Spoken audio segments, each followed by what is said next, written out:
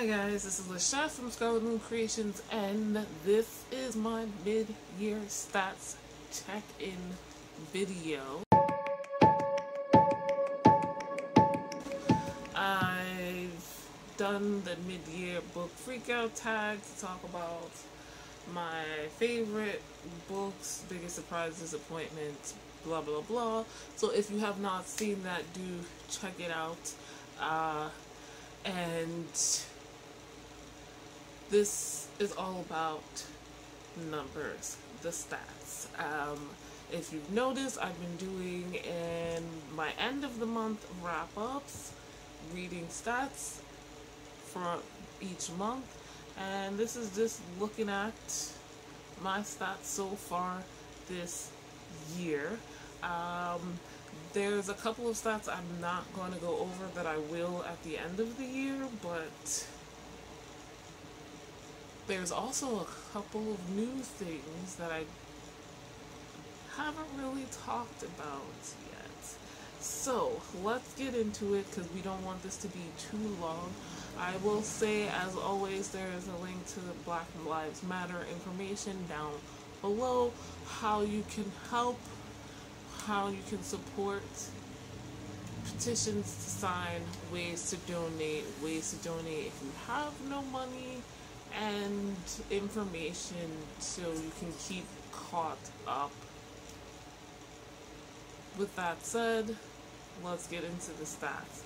So, this year, I have been using a spreadsheet, and I forget who I got the spreadsheet from, but it's one of those, a booktuber who is known for sharing their spreadsheet with others, and I've adjusted it somewhat, though a little bit more, I think, soon, for my own personal taste.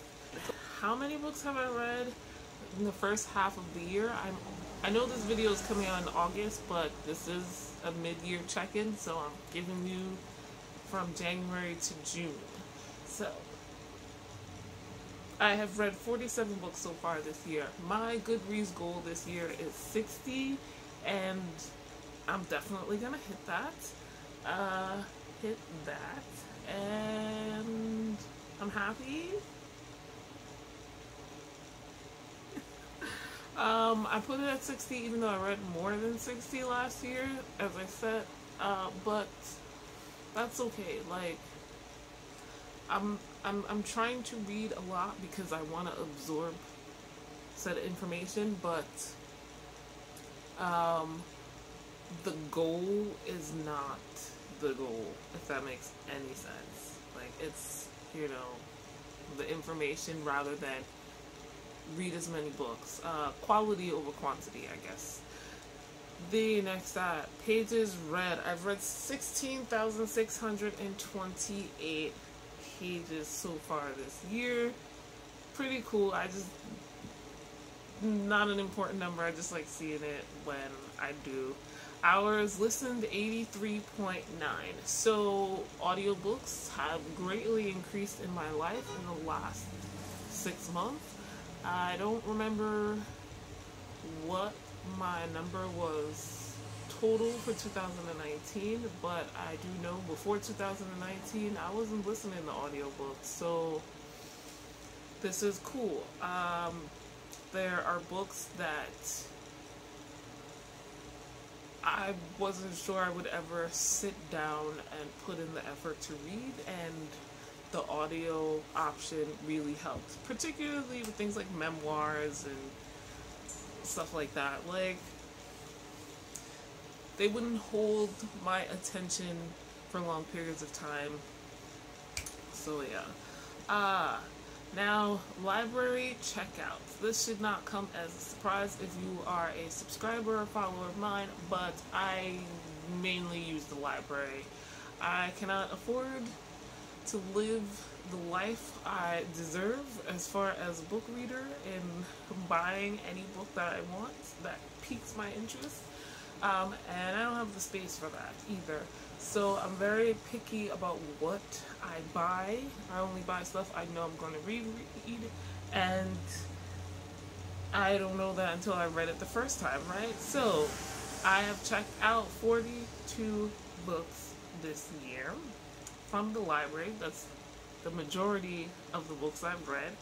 And this second number is going to seem weird, but I've read 46 library books. Now, to explain that, for the most part, it's because in late November and December, I had books that I checked out and didn't read until this year, 2020. So, particularly because of COVID closing down the libraries, there were a bunch of books I had out for a while already, and then they just stayed with me for months. Otherwise, I probably would have not have gotten around to those. But yeah, so that's the library stats. Owned books read. I recently, not recently, but this year, at some point when I had a moment, made a list of all the books that I own that I have not read. I don't have like a huge owned TBR, especially not physical books, because I don't do that. Like, when I buy, I'm reading it right away, even when I have more money to buy more books. Regularly, I buy and immediately devour.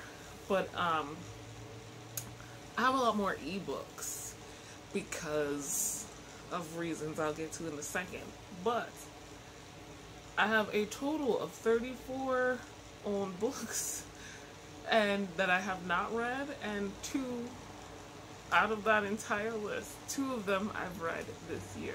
So the ebooks, it is a whole lot easier, especially when, I think it was last year, maybe the year before, I was in a Facebook group created by a person who wants to share free pagan books, pagan spirituality, witchcraft books, as they became free on Amazon Kindle. And so when I saw one that interested me, I would go download it and voila. And as I was making my own TBR video, list, I realized, oh wait, ebooks. And then I clicked into my Amazon Kindle app, and there they were. And there was a couple in my Barnes & Noble's Nook app as well. Also this year, I subscribed to the Tor.com, what is it, newsletter they send, I think, weekly, and there's been some free books on that as well. So that explains my 34 book owned TBR for the most part. I think there's a couple missing, but not very many. So moving on, my highest reading month. I've adjusted this from my 2019 reading stats because, as I said in that video, I realized highest and then best reading month are 2 different things. So the month I read the most books was definitely March with 14 books read, but my best reading month, meaning the month where I had the most amount of high ratings, which I'd say 5 stars and 4.5 stars, that was actually also March. I had 2 5-star books that month and 3 4.5-star books. So that's more than every other month. 4.5 star, 5 stars were rare, 4.5 stars a little less so, but altogether that's the most in one month. March was awesome, and I'll get into maybe why in a second. So now let's break down the things. So formats, I read a total of 6 audiobooks, 18 ebooks, and 26 physical books. So that's interesting. I think the first 2 to 3 months of the year really helped with that 26 physical, because that 18 ebooks is purely thanks to COVID-19. I was just, every book I read from the end of March up until recently, maybe mid-July, was all ebooks with 1 or 2 exceptions, and those were the ones I already owned. So, and I would also like to add that there is some overlap between the audiobooks and the ebooks, because some, not all, but some were, I did both. I read both. But again, we're only talking about up until June, so it wasn't that many. Now, the genres, I read 28 fantasy, 5 romance, and 5 contemporary. Those were my highest amounts. I would like to increase the others some more. And really, I'll work on the spreadsheet so I can see a breakdown of the fantasy, because I'd really like to see that. I'm not surprised at how this worked out, because fantasy is my favorite genre, if only because so many other genres are fit within it. And I've been purposefully working towards getting more romance and more contemporary books read. I miss romance a lot, and I often fall into reading slumps because I'm looking for comfort reads. I'm looking for meet cutes and sexy times and flirting and, you know, get together kind of things.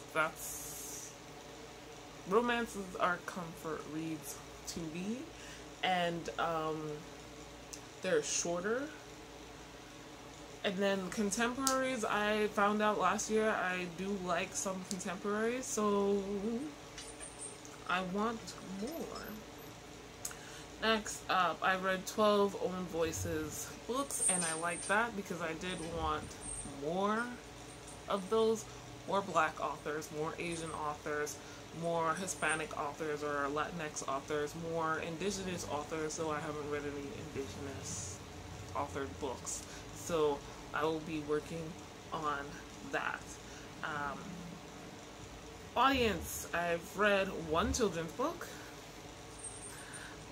4 middle grades, which, wow, 37 adult books, and 7 young adult books.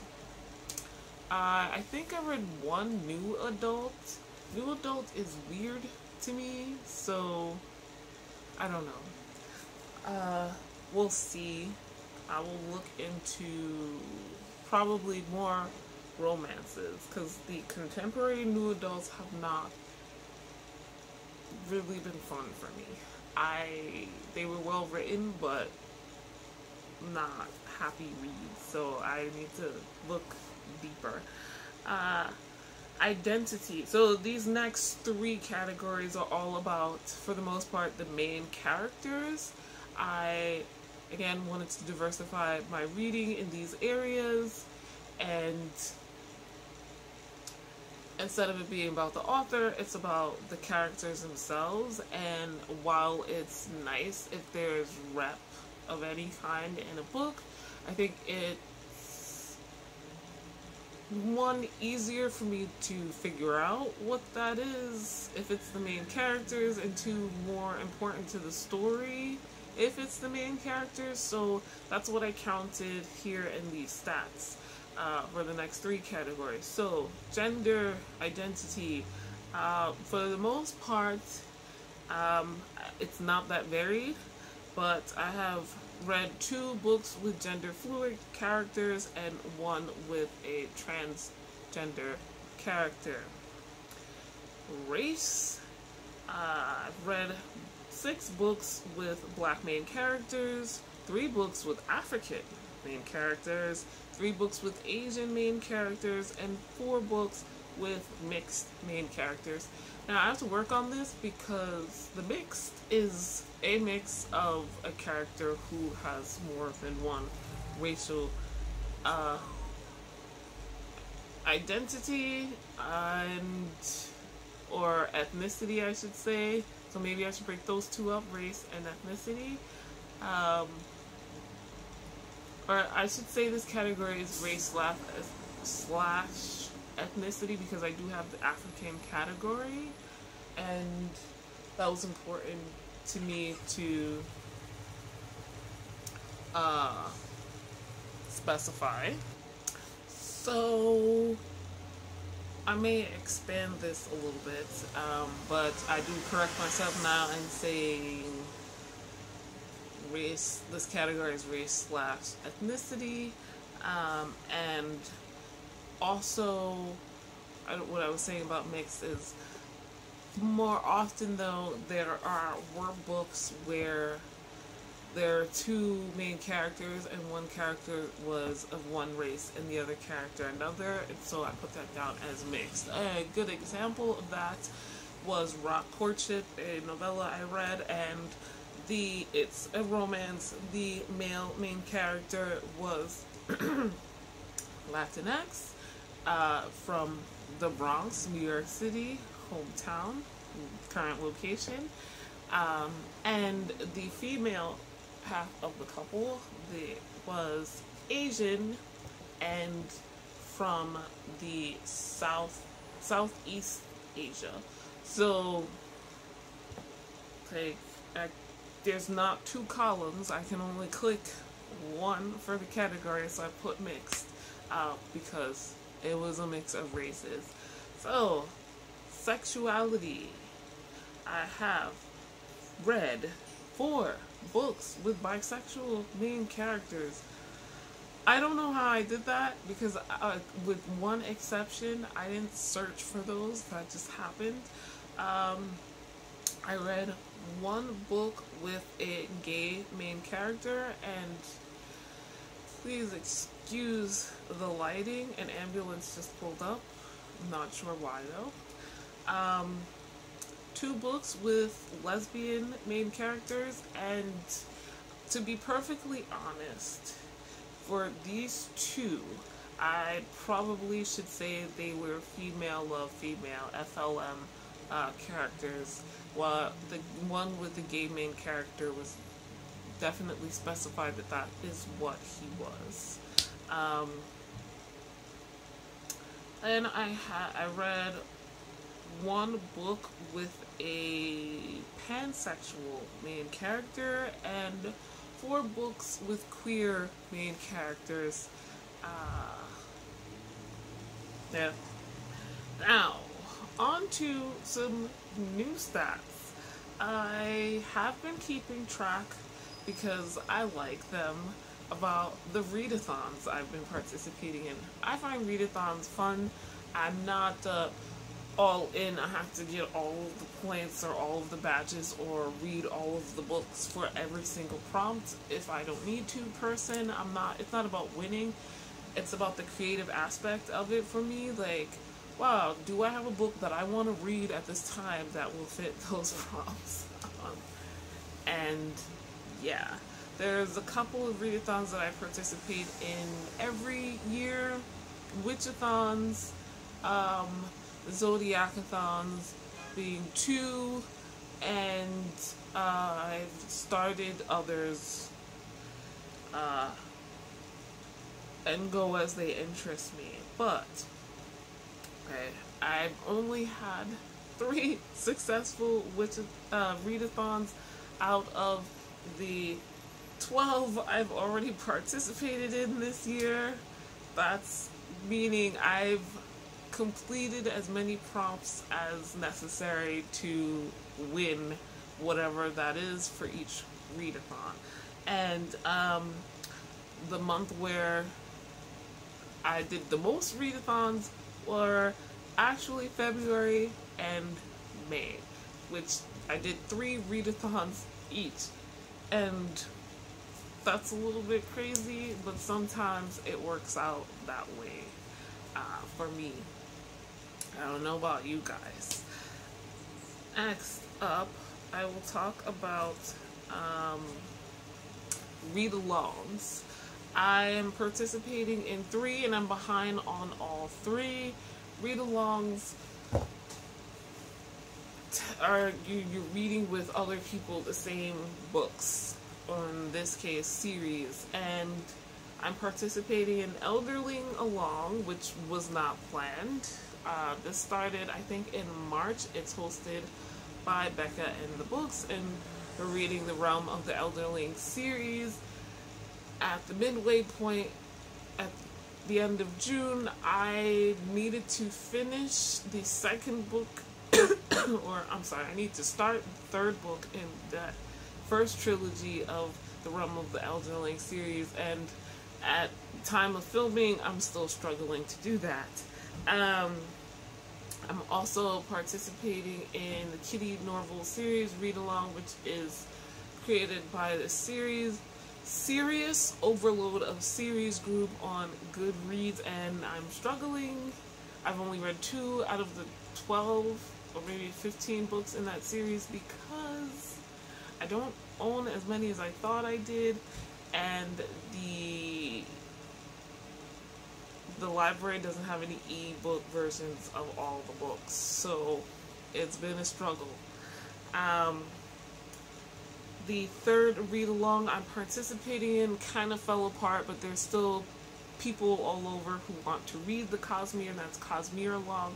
It fell apart because Rachel Marie is no longer in existence in BookTube, Book Twitter, whatever. She was the official host, and she's gone. That being said, I'm still continuing because I do want to read the rest of Brandon Sanderson's Cosmere. At the end of June, I have 1 book left in the Mistborn series. That's Era 1 and Era 2. And I'm going to read the short stories for that, particularly Mistborn: A Secret History. And for the rest of the year, I plan on reading the last series in the Cosmere that I'm aware of, book-wise, and that is the Stormlight Archives. I should be starting, as date of filming, the first book of that very soon. So, like I said, I'm behind on all those. I'm doing my best with Cosmere Along. Lastly, let's talk about series. Oh boy. I have a couple of videos about the series that I'm in the midst of, and this is just a quick wrap-up of where I am. Not in every specific series, I'm just giving you the stats. So, I am... Let me just check my thing real quick. I am caught up in only 4 series. I have completed 2 series this year. Technically 3, if we want to count the Throne of Glass series. The only book I haven't read from that is Assassin's Blade, the short stories that are prequels. I haven't read that, but I own it, and so yeah. But I have completed 2 other series. I have 13 series that I am not caught up on. Caught up meaning either the series, that's it, there's no more published books, and I've read all of them. In that case, I would be finished, but that doesn't count. Ongoing meaning there are more books coming out, but I'm not up to the published last book, the last book published in the series. However, I have started 15 new series this year. 15. Lord and Lady help me, because I need it. I need it. So, please, send me your energy so I start no more new series.